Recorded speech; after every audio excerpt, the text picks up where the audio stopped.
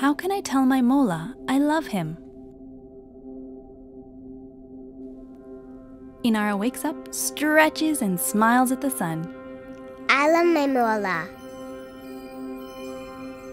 Sunshine, how can I tell my Mawla I love him?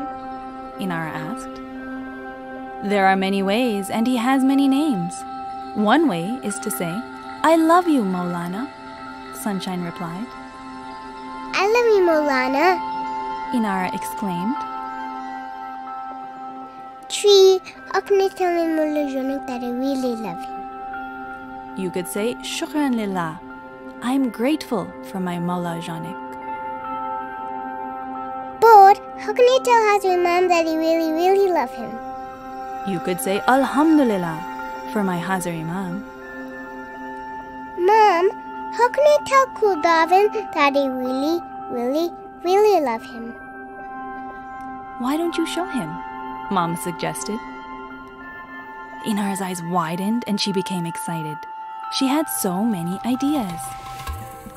Like a chasing cheetah, she jumped to her feet and sped to the kitchen. Inara helped Dad make breakfast by pouring the chai. Like an observant owl, Inara saw that her little brother was doing his homework. She sat down patiently next to him, like all of her teachers did at school, and guided him. Like a busy bee, Inara went outside and planted vegetables in her garden with her papa. Like an energetic elephant, Inara watered the tulips and the tree. Like a gentle giraffe, Inara added birdseed to the bird feeder.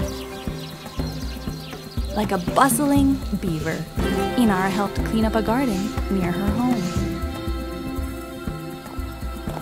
Like a helpful horse, Inara held an old ma's hand as they crossed the street together. Like a caring camel, when Inara's best friend Farishta spilled water on her shoes, she forgave her and shared her water.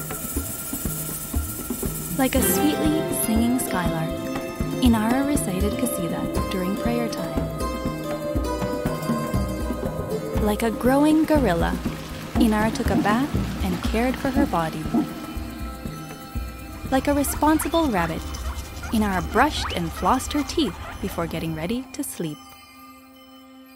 After a long day, Inara looked out of her window at the night sky with a happy smile. The moon smiled back at Inara and asked, "You did so many good things today. Why were you so helpful?" Inara smiled and remembered Mom's words from the morning. Because I learned that I can tell my little Papa that I love him, and I can show him too. The moon beamed and said, "I see. You meant to show love through your actions.